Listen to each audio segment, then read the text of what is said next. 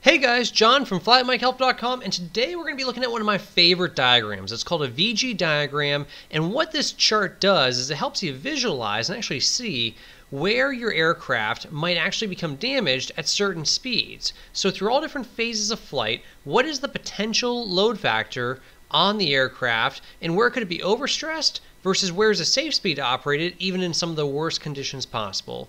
So we'll go ahead and take a look at this, get it all explained to you, and hopefully at the end of this it'll make a lot more sense to you what speed you want to fly at when you're going through rough air and what speeds you want to fly at when you're not.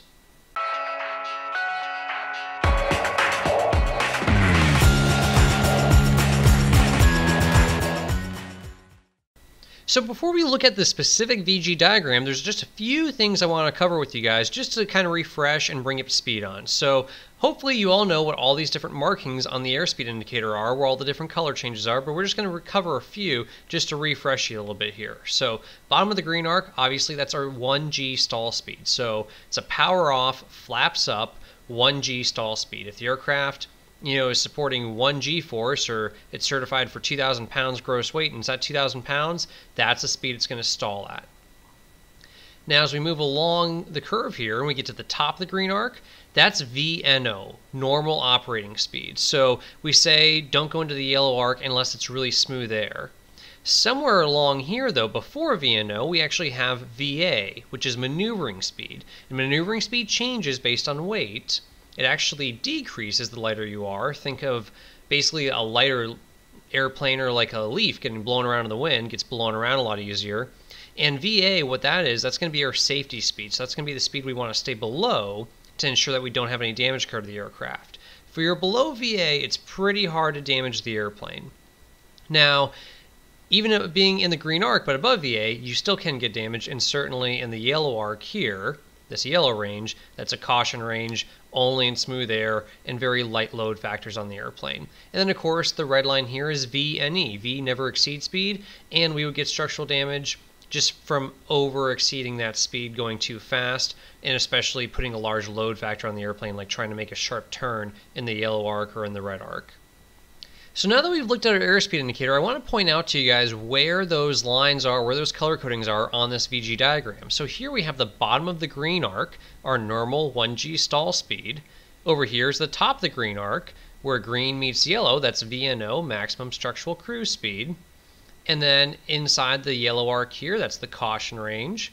And then of course, red line is never exceed speed. So red line on this particular airplane is about 226 to 28, something like that, if we were to just follow those lines down there. And so above the red line, structural failure occurs. Down here we can see structural failure occurs, and around here we can see structural damage. So what's the difference? Well, structural failure, wings fall off. Structural damage, wings get bent, hopefully. And then of course in the caution range here, although it's yellow, there's no damage or failure occurring as long as you're staying in smooth air, and we'll talk a little bit about that in a moment here. So if we look here, basically what this graph is telling us is the potential that the wing can support. So if this is our 1G stall speed and the aircraft certified for 2,000 pounds gross weight, then that means the aircraft can support 2,000 pounds at 1G force, and it takes at least 65 miles per hour to do that. So 65 miles per hour will give you 2,000 pounds of lift on your wing. Now, obviously, we don't go 65, we don't go stall speed to take off, because we need to generate more than 2,000 pounds to get off the ground, at least 2,001 pounds, or preferably even more than that. So we typically, if the stall speed was 65, we'd probably be climbing out at about 80 to 90 miles per hour.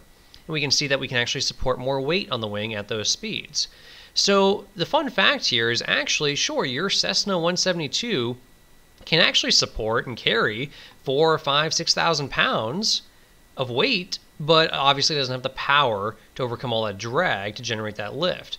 As long as you made your Cessna 172 go, so fast, say 120 miles per hour, well, then it could generate 3 times its normal certified gross weight of lift to carry, and it could actually fly and it'd be fine. But it doesn't have enough power to do that, hence the weight limit and the design factor, because also you might exceed your structural design if you got into 4 times the design weight. So that's why we don't overload our airplanes ever. You always have to stick to whatever it's certified for. But the wing can support more weight.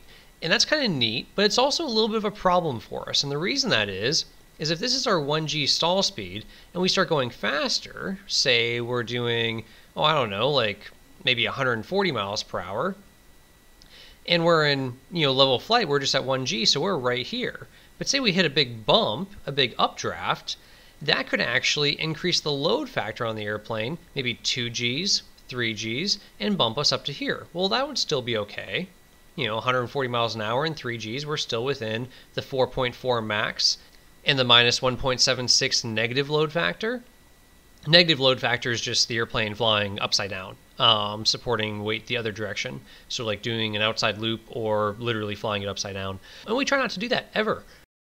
So we're doing 140 miles an hour, and say we hit a really big bump, and it actually, loads up the airplane with 4.8 Gs. Well, notice that we actually just got into the structural damage area.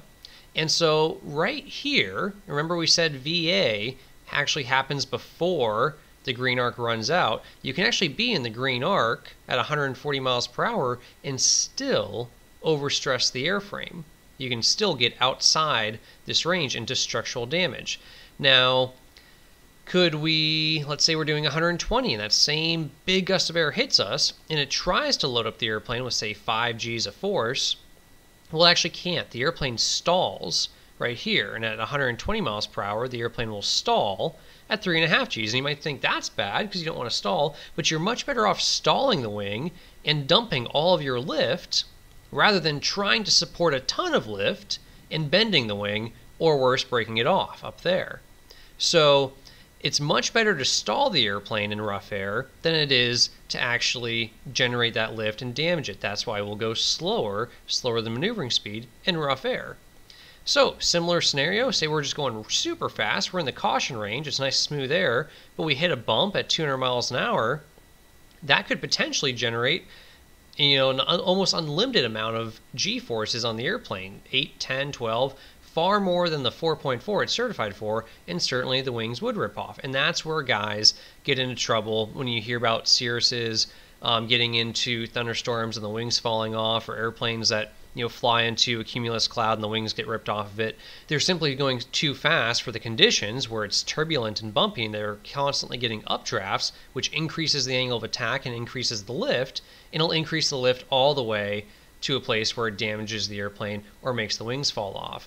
If they would simply slow down, then the airplane would stall beforehand, and it's not going to stall and hit the ground. It's going to, as you hit those updrafts and go from 1G to 3Gs, and you get into that stall area, say at 100 miles per hour, okay, so we're going to stall, right at 2.5 Gs, so we hit a bump that puts 3 Gs of strain on the airplane. Well, it stalls at 2.5 and unloads the wing. It's only going to be a momentarily stall. So you're going through a thunderstorm, and as an instrument pilot, they'll tell you in training, if you ever get into a thunderstorm, keep your wings level, slow down, and just fly straight. Don't worry about your altitude, just get through it. Don't try to maintain altitude, don't try to maintain, a steady airspeed other than just below maneuvering speed. Just get through the thunderstorm and poke out the other side. As long as you stay below that speed, the aircraft will repeatedly stall, but only for just a second, not even, and then it'll be flying again, which is totally fine. What happens to a lot of guys in those thunderstorms is they don't mean to exceed maneuvering speed. They don't mean to fly,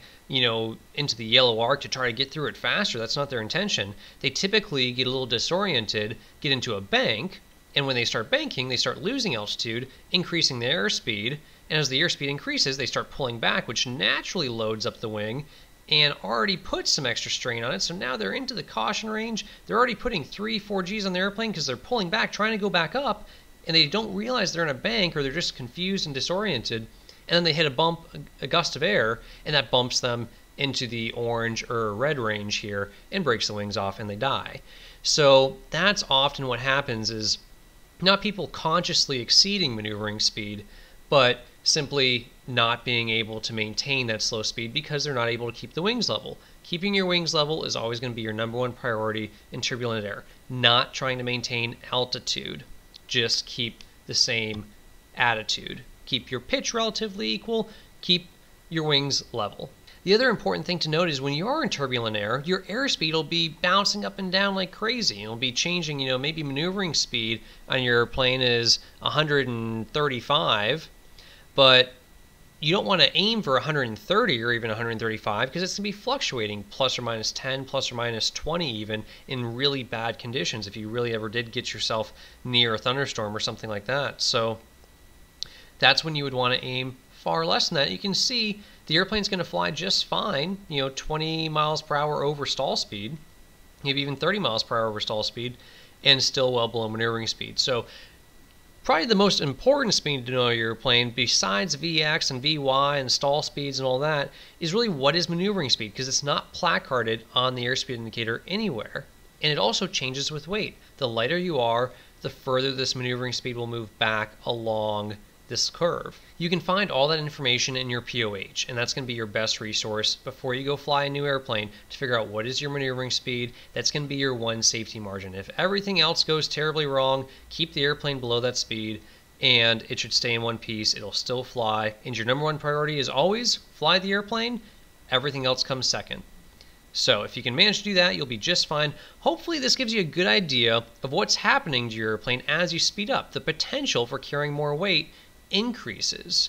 And not that you're actually carrying more weight, but the potential is there. And should you pull back real aggressively or hit a big gust of air, then you could potentially load up the wing with excessive G-forces and tear it off.